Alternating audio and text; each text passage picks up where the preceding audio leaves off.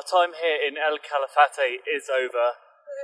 We're just walking to the bus stop now to get on the 1:30 to our next destination, which will be El Chalten.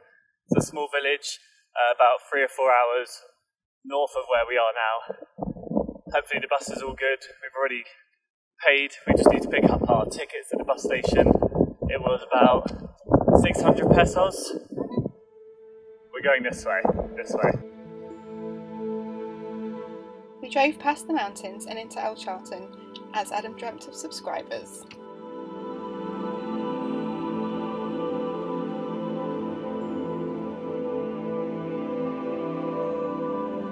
There was confusion as we'd stopped at the National Park Visitor Centre and were ushered into a room for trek briefings.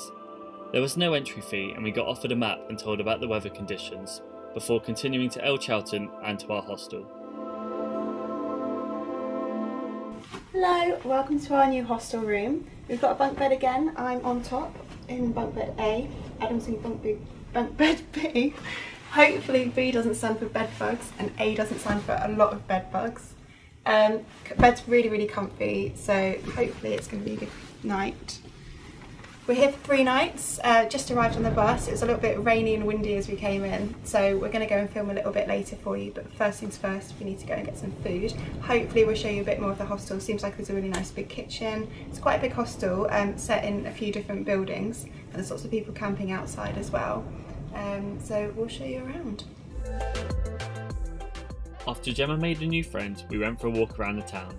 It's a fairly small place with a large main street that has many supermarkets and restaurants mostly serving craft beer, burgers and pizzas.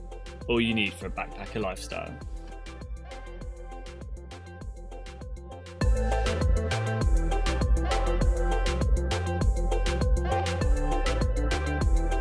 Good morning everyone, welcome to a beautiful sunny day here in El Chalten. It's our first proper day and we've been told the best conditions for hiking. We've spent a night in the hostel.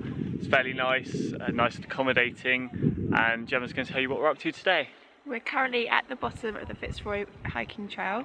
We're going to go up there somewhere to see some massive mountains. It's going to take us 4 hours to get up there and 4 hours to get back down, so come on, we better get started.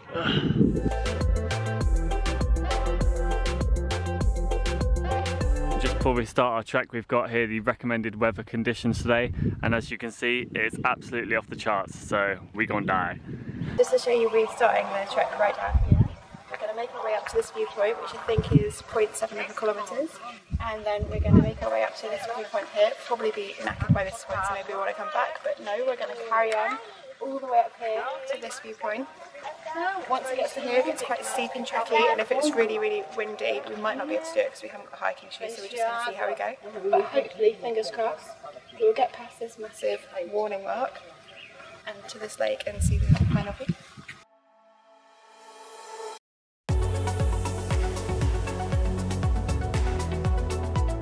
The start of the trek was fairly steep, and we took a break at the first viewpoint, but we didn't stop for long as it was very windy. Gemma nearly got blown off the mountain. We're probably about 2 kilometres into the trek now. We've just come walking all the way along here to this absolutely incredible view. You can see the clouds in the distance covering the mountains. We've seen some birds, we think they might be condors, kind of soaring, searching for food. These beautiful lakes, and now we're going to go into the unknown, around the side of the mountain.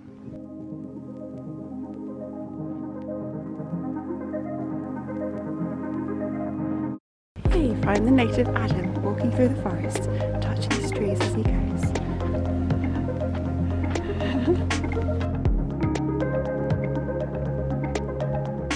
The majority of the trek was sheltered and through woodland. Fitzroy was still in the cloud as we made our way towards it.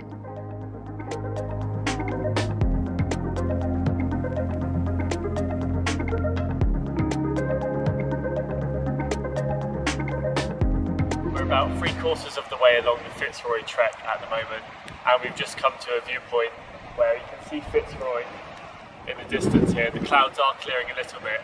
It's been a mixture of wind, there's been little flurries of snow that are coming off the mountains. There's some glacier parts over here, and it sweeps all through this valley.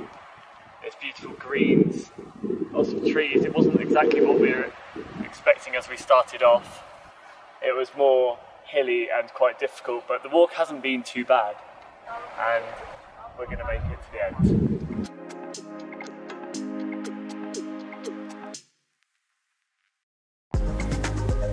We headed for Laguna de los Tres. There are other alternate routes in the area, with some camping available, but as we were doing it in one day, we decided to take the direct route. It's very cold now. It's actually started to snow, and this is what we look like. This is real life. We're nearly there though, and hopefully we're gonna sit with a nice lunch and a view, and I won't look like some sort of discount Obi-Wan Kenobi. The main campsite is approximately 1 kilometre before the final ascent. There are warnings of only attempting the ascent in good weather and in good health. So we're on the final section of the trek. Apparently this is the most difficult, and we've just seen where we've got to go. All the way to the top. This last section is very steep, dry and uneven, with a high concentration of hikers, but we pushed through as Fitzroy was in sight.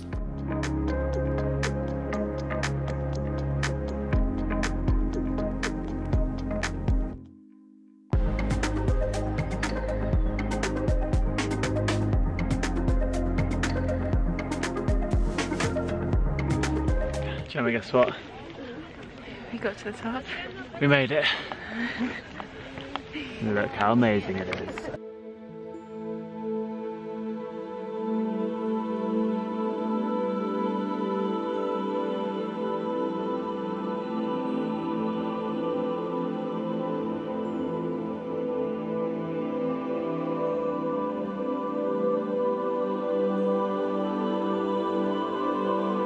So we made it to Mount Fitzroy, absolutely beautiful, and now it's time for 4 hours walking back. Completely worth it though.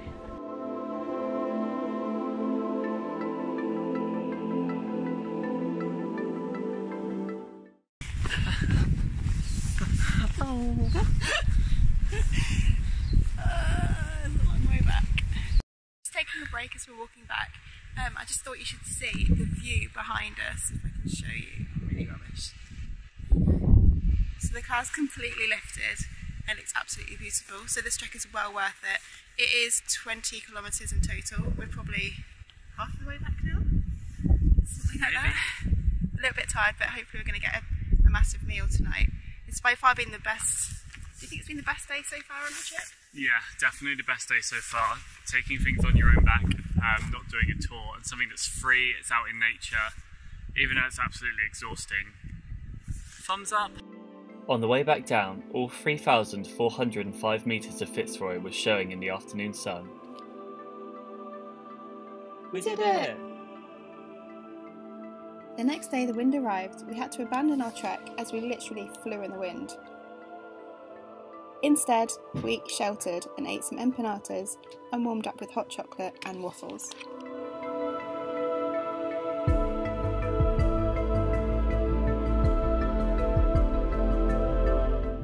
I don't know if you can hear this, but it's so ridiculously windy today. Yesterday was such a good condition for walking, but today we're absolutely struggling against this wind. It's coming off the mountains, they're dying. In England, this would be called a storm. Here, it's just another day.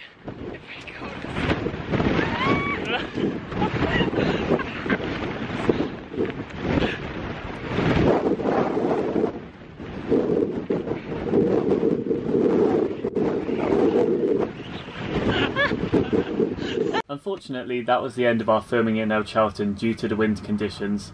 So we hibernated and waited for our overnight bus to Los Antigos and then on to Chile. And that's coming next. Please like and subscribe, and we'll see you soon.